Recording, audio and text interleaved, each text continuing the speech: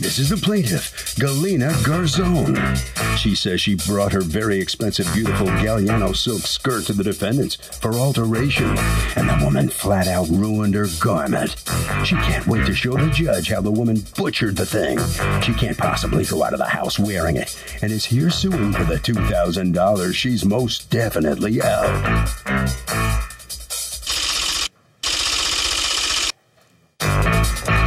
This is the defendant, Natalia. She says she's been in business for 25 years, thank you very much, and has over 100 happy and satisfied customers.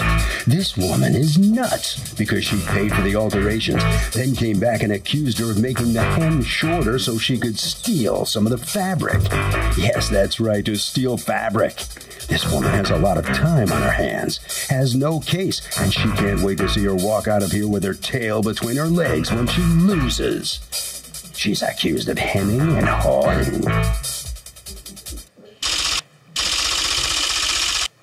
The defendant has filed a countersuit for $300 for harassment. All parties, please raise your right hands.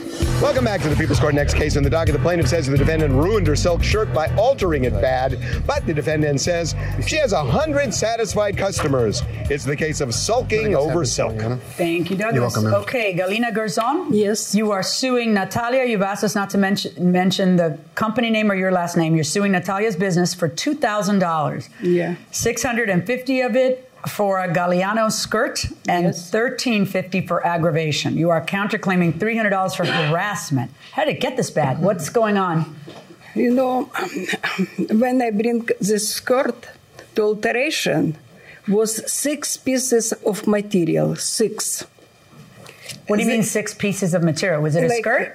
Yeah, like 1, you see, like second. All right, I'm coming third, down. 4. Was 6. May I see it? Yes, please. All right, you bought a skirt. Yes.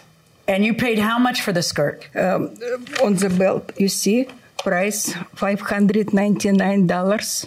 No, I see that somebody wrote on a ticket. No. This is handwriting, honey. No, I tell you. You have a receipt? I tell you, no. You don't have a receipt? No, I don't have a receipt. Yeah, I got this belt. No. When you buy something, yes, you give them money, they give you a receipt. Yes. Do you have a receipt? No. Okay, so what you have to prove the value of a skirt that you bought is handwriting that says $5.99 on a tag. That's it. That's what you got. Galliano, this, yes. Where's the Galliano tag? Here. And who's Galliano anyway? This Italian designer. Okay, and this is the fabric. Yeah. Okay, and then so you paid $700 for a skirt and then took it to her to alter? Not 7. $685 for, no, $599 plus what? Of taxes, $650. $650 for a skirt. Yeah. And the only reason to pay $650 for a skirt is because it's a designer and you love how it looks on you. Yes. And even then, I'm not sure. But, you know, and then you promptly took it to her to put an elastic band on it? You know, like she live in my community. What did you want her to do? Put belt, elastic belt. You wanted to take out the belt that says Galliano and you wanted her to put elastic on the top of this? Yeah. Okay, go on. And what else? And cut this because was longer in front.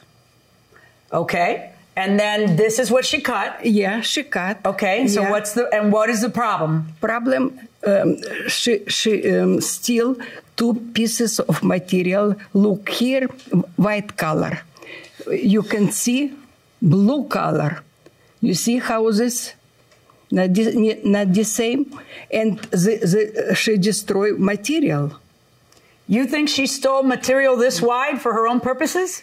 Or you think she took... What do you think she took? Not this wide. Look, please. Now I show you what they did to material.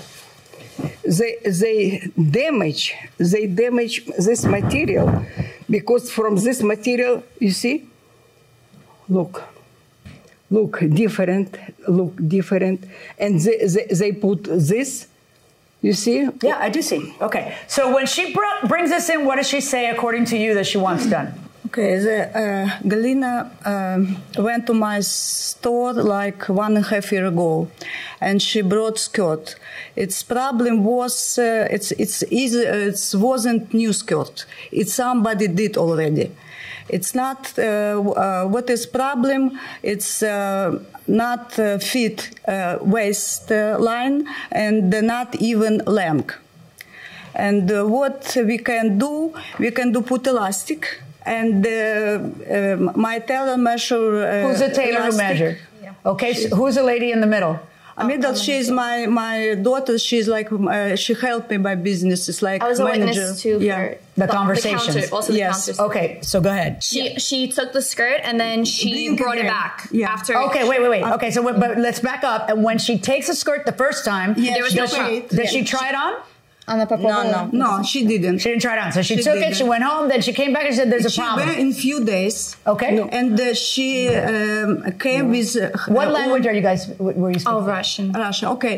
She came with measurement tape, measurement tape, and she said it was big skirt, now it's small skirt. And I said it's impossible. I asked my tailor.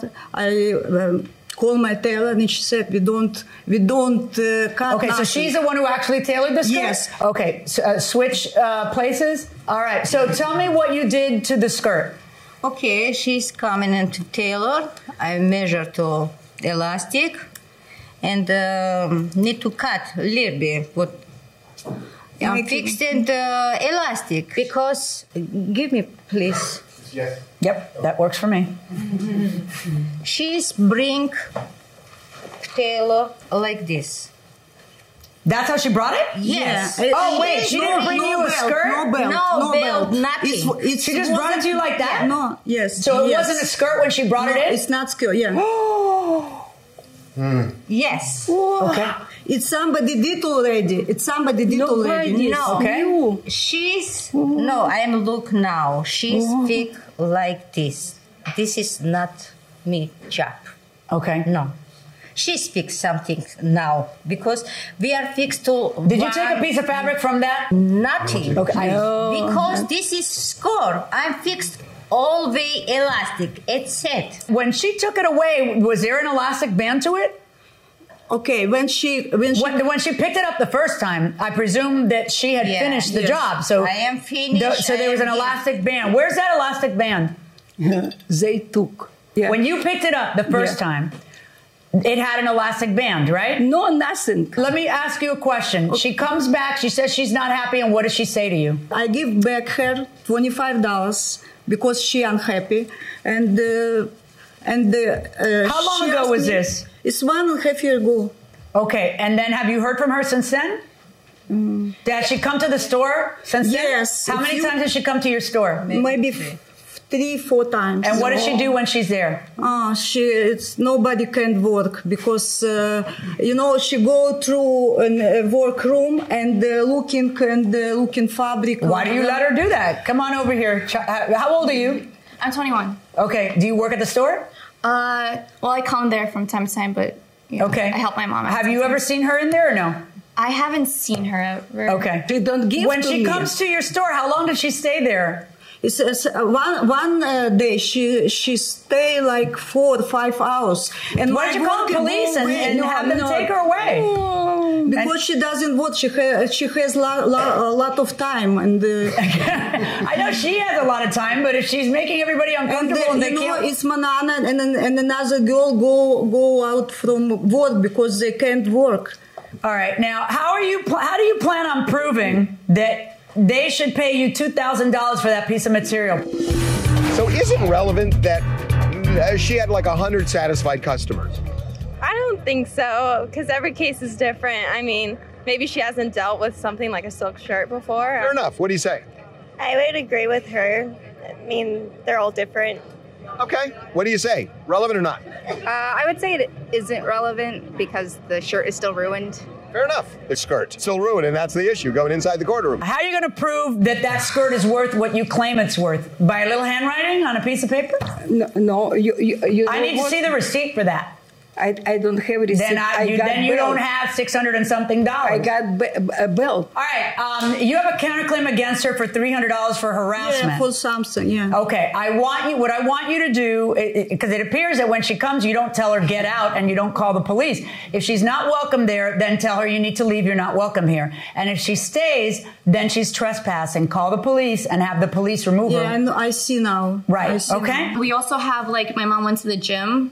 And we have notarized statements from people who witnessed harassment.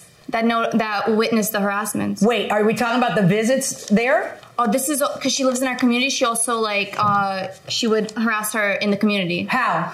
She would. Go ahead. Yeah, give me the statements. How would she harass her? She would, at the gym, because it's the same gym in the community. Okay. She would come to her. She would call her. She would call her. Yeah, she would call her a thief. She would start gathering people and be like, "There's the thief. There's the thief over here." Like, and my mom tried to just walk away from it. What, did the gym throw her out or no? Because I know you got a letter here from the gym manager. Yeah, the gym manager. What happened was my mom ended up leaving. Wow. You know what? Ms. Gerzon, I find that you have been completely unable to prove that they stole fabric, as well as completely unable to prove that that piece of fabric was once a skirt that cost you $650. Someone writing $5.99 on the back of a... No, I'm sorry. I'm ruling. Stop. Sorry. Okay? Does not prove that it is a $650 skirt, as the circumstances of the case also don't prove it. Ms. Gerzon, you need to leave her alone. Okay? I realize that you guys have the same community and have, I guess, friends in common, but you cannot walk up to her and call her a thief and whatever else you want to call her. That's not okay. So on the counterclaim for harassment... I'm sorry. I'm sorry, too. On the counterclaim for harassment, I am telling you, leave her alone. Okay? And on your claim against them for $2,000, I rule in favor of the defendants. That's my judgment. Wow. All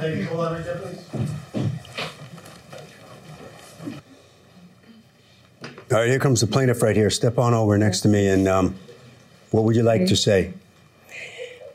I tell, I don't tell everything what I want. Mm-hmm.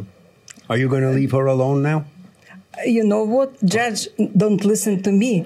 When I come to her store and she tell me, look at her, she is crazy. I think she received treatment and nothing helped. Oh, like they this. They said those things about you when you went to the store? She tell, yes, she did. yes. Mm-hmm. That got you upset. Of course. So you did it. I cry. I wait for her. I come with my skirt next day. You cry? You cry? Of course. Oh. I don't sleep all night, almost one year. Wow. Okay, head down this way. Wow, she's very upset. You here? What do you think of this outcome here? I'm glad it's everything okay. Did you say those things to her in the store and get her upset? Call her crazy? No, never. Never. Nobody's... I don't, because when she harassed me, I didn't say nothing wrong, because... No, she says you did it first in the store. No, it's impossible, because I have business more than 20 years and have a lot of customers, and I can't, it's business, I can't, my behavior is different. Professional. Yes. Harvey? I got to tell you, the judge really cut the plaintiff a break. She could have been nailed for harassment. That will do it for this case. Litigants for the next case on the way into the courtroom right now.